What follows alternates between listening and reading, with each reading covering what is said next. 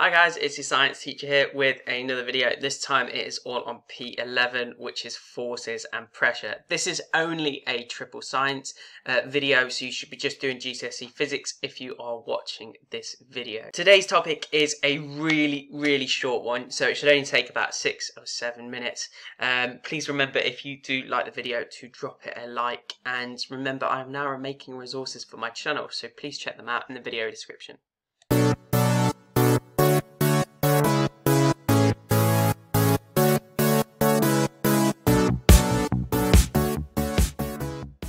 Pressure in solids is the most easy principle to understand, so that's where we're going to start.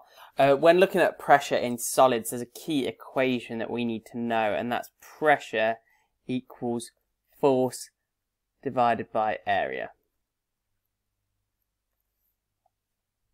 This equation explains why if you were to stand on a pin, it would be really painful because of the fact the area of that pin is incredibly small. Thus, the pressure on your foot is greater. It also explains why this tank has really wide caterpillar wheels, and that's because of the fact that increases the area. So it has a really large area, and therefore the pressure on the ground is less, and that means the tank is less likely to sink into the ground. Now, pressure is measured in a unit called pascals, which is just equal to per meters squared. So you need to remember always to convert your units from either centimeters or millimeters into meters squared before doing the calculation to find out how many pascals of pressure there are. So pressure is just the amount of force that an object exerts on another object. And the way we can reduce that in solids is to either increase the force that we're pushing down onto the other object, or decrease the size that that force is acting on. Pressure in liquids is a bit different because pressure in liquids varies depending on the depth that you go into that liquid, and you can show that quite simply by just getting a bottle and putting 3 holes in that bottle.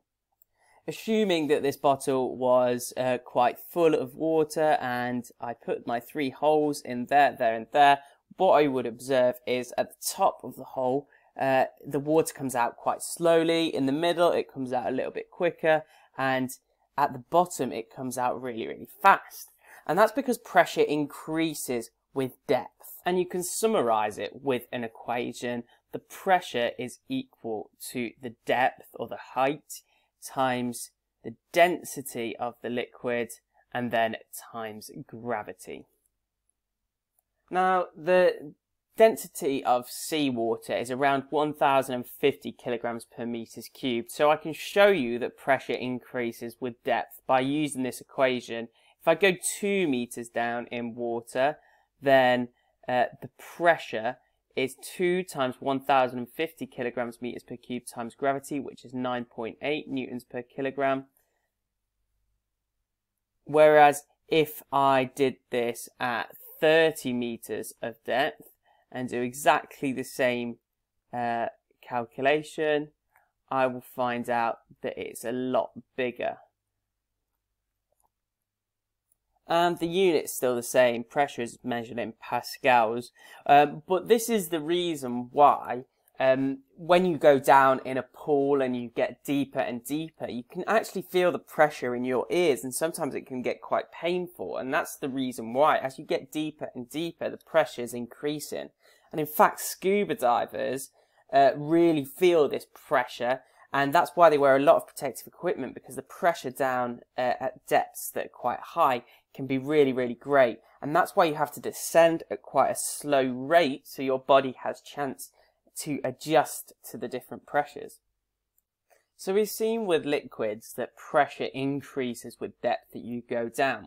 And with atmospheric pressure, so pressure from the air, we actually find that as you get higher, then the pressure decreases. And there's a reason for that.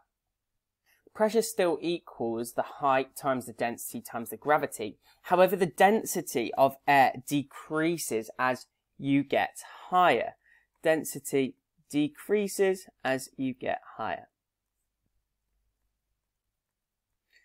And the decrease in atmospheric pressure can really be seen if you climb a mountain. For example, here's a picture of Everest, and in fact most people who climb Everest and are killed from climbing Everest die because of the fact that the atmospheric pressure at the top is so small, and their bodies can't adjust to it, and they get incredibly ill from the new pressures. Now, atmospheric pressure, air pressure, is just from them tiny air molecules hitting the surface of our body, but it can actually have massive, massive impacts if we change that atmospheric pressure on our bodies, because we are so used to it.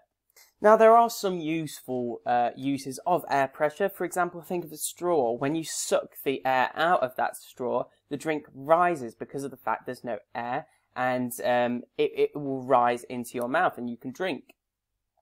If there was no air pressure, the drink would not rise. As long as looking at the pressure that liquid exerts on objects, we are going to look at something called upthrust, which is the force that a liquid puts on an object in an upwards direction.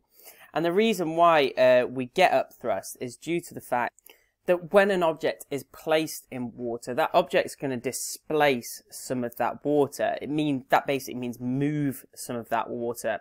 And the upthrust is going to be equal to the volume of the water that has been displaced. You've probably seen upthrust in action if you've ever been to a swimming pool and you've noticed that it's much easier to lift things when they're submerged in water. That is you noticing upthrust. Determining whether a boat on water will sink or float is very important. You need to consider how much water is being displaced.